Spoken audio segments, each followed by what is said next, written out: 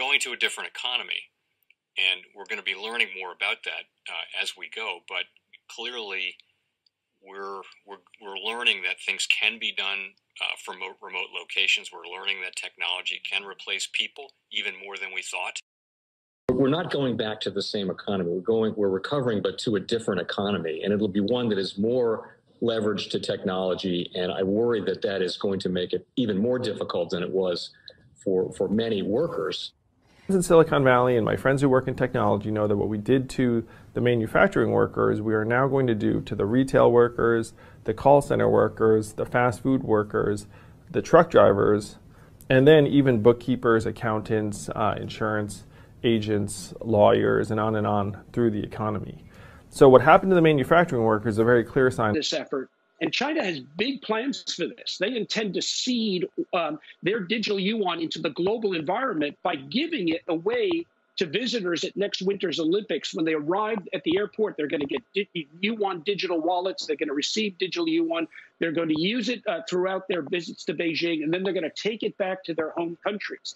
They see this as a huge advantage. Why? Because who controls the underlying protocols, who controls the underlying standards of the future of money will control the future of money. Welcome to the Crypto Teacher. And guys, I come back with that video just to make you think. And now we're having the truth come out because, guys, we know we're getting close. We have Mike Novogratz asked what the Fed's loose policy has it helped crypto. Guys, we know this. We know the Fed pumps stocks and cryptos, but it's time to take it back. Also, Mike Novogratz spoke about China, and man, did he tell the truth. China owns most of our debt, but they're trying to get rid of it. We have Russia already done got rid of it. The dollar is gone, guys. The only thing that's saving the dollar just a little bit is because we're going to be going over to digital currencies. China's Belt and Road is going to be so powerful, guys.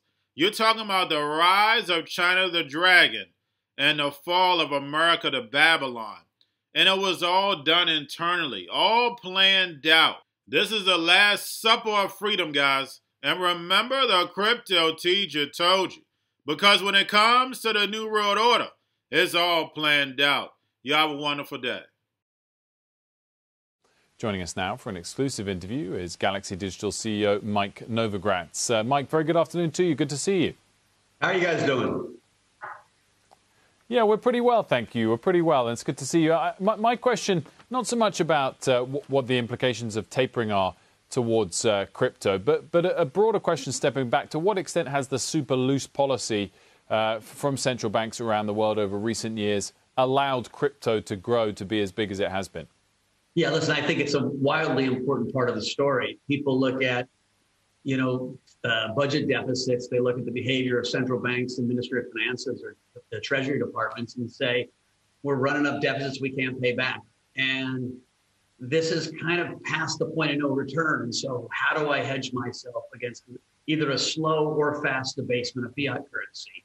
Bitcoin was tailor-made for this. And so that gave it a tailwind.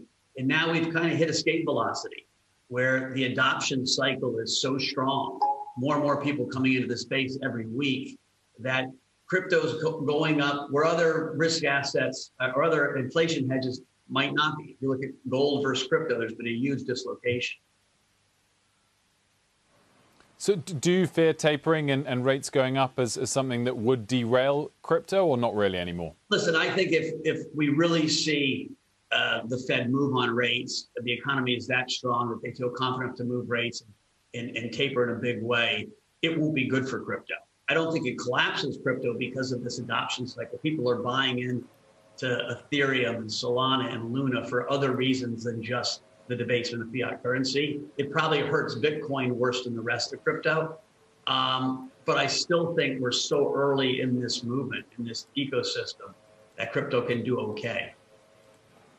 It does, on a related note, Mike, raise the question as to why the dollar hasn't strengthened more. I know you traded currencies for a long time. Dollar's down over the last 12 months by 0.5%. If the U.S. is truly, and it is, the strongest growth area right now, we were the first to get high vaccinations. Looks like we're the first to taper and potentially talk about higher rates and inflation. All of that should mean the dollar's going up against others, shouldn't it? We have this giant deficit. that we're going to have to fund, right? We've been the reserve currency of the world, and that status is being eaten away at. You look at what happened in Afghanistan today and just the Twitter conversation around it, what the rest of the world thinks about American leadership isn't great. And so you have places like China that specifically wants to hold less U.S. treasuries, Russia that's holding no U.S. treasuries, right? And so this idea of dollar dominance is going to be under attack for a long time. On the margin, us tapering, us raising rates will certainly help the dollar. But within the big geopolitical context, I'm not sure there's, that's not going to be outweighed. Mike, I know you're a big believer across the crypto spectrum. I was just wondering if you kind of bought into the sentiment that I feel is quite widely out there in recent weeks and months, that Bitcoin has slightly, in a relative sense, lost its attraction relative to some other cryptos, like Ethereum in particular. Are you in that mindset as well? I think they serve different purposes. Bitcoin's lane is really just store of value. It's digital gold.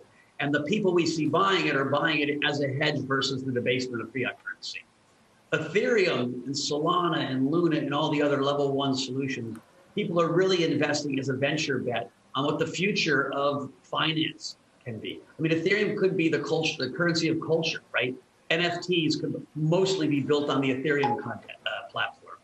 And so that excitement of DeFi plus NFTs being built on Ethereum is what's driving money to that space. So real different reasons. I think they're cousins. They'll coexist. There'll be correlation because they're crypto, but they don't serve the same purpose. The most powerful person in the world is the storyteller. The storyteller sets the vision, values, and agenda of an entire generation to come. Steve Jobs. And guys, I truly believe in this. When you look at the New World Order, they're the storytellers. And that's the reason why I wrote my New World Order book. But guys, now it's time to change the current generation.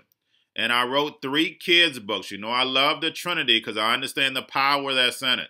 So I have 3 books. We have an opportunity to change the generation, to educate, not just me, but I want to show you that I take action on a daily basis.